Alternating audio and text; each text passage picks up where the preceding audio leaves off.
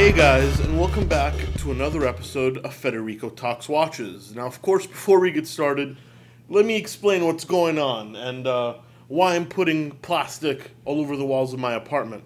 No, I'm not killing a hooker like Patrick Bateman in American Psycho. It's just, my apartment had some damage during Hurricane Irma, and I'm having some drywall work. So until then, I got a ton of stuff covered in plastic, including my closet and a whole bunch of stuff. So sorry for the strange appearance. And today I'm going to talk about Bremont, or rather I'm going to rant about Bremont. And of course, before we get started, again, quick wristwatch check. I'm wearing the IWC Portuguese chronograph, one of the most beautiful chronographs in the world in my opinion. Perfectly balanced, modified ETA, which is actually rather thin for a 7750. I really love this watch. I think it's one of the most beautiful watches out there. It's a dress chrono, which is very rare. Not many companies make a dressy chronograph, and it's actually available for sale now at Delray Watch Supply. Check out delraywatch.com and link in the description below for details on this beautiful chronograph and a whole bunch of other watches that I have for sale. But let's get to the meat and potatoes of today's shorter video. Bremont just released another limited edition. That doesn't surprise anyone, does it? It's the Bremont 1918 limited edition to 275 pieces in steel and 75 pieces in white gold and rose gold. And this is a tribute to the RAF, the Royal Air Force, which is the British it's the British Air Force. Not kind of the British Air Force, it is the British Air Force. And when I saw this thing, I'm like, wow, that's really a nice looking watch. I mean, I'm looking at pictures here. The moon phase has little plain drawings on it. The dial's a nice touch. It's full of nice little touches. The crown is knurled.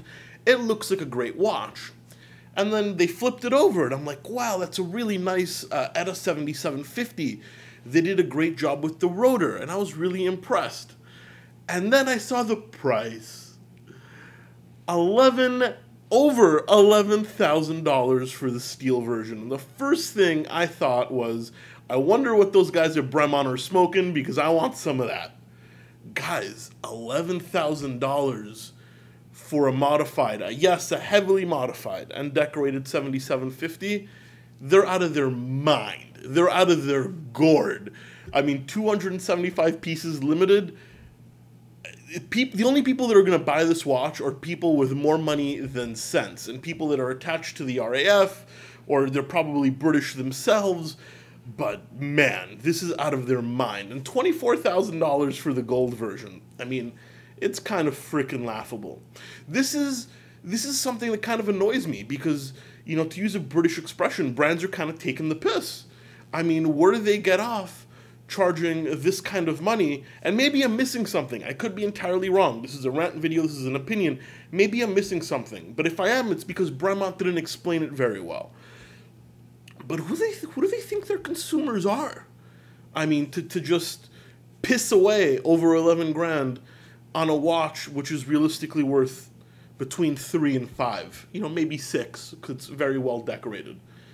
I mean, this is kind of laughable, and it's annoying because they're taking us for fools. What do you guys think? Am I going over the top on this one? I don't really have much to say. I think it speaks for itself. Over $11,000 for a limited edition 7750 base movement, modified though, Bremont watch. I mean, doesn't that say all of it? What do you guys think? Leave your opinions in the description. I'm just going to leave you with that thought. I want to know honestly what you have to say about it. Personally, I find it laughable. I think they did a shitty job in marketing it. They didn't explain why it's so expensive. They didn't explain what's so special. All I can see is a watch which is 3 times the price it should be, at least in my opinion. Guys, I'll leave you with that thought. Thank you so much for sticking around for another episode of Federico Talks Watches. Please don't forget to tune in Monday while I do a more comprehensive episode, but I just had to cover this crazy news because, I mean, especially in this climate, what the hell were they thinking? Thank you so much, and I'll catch you in the next one. Take care.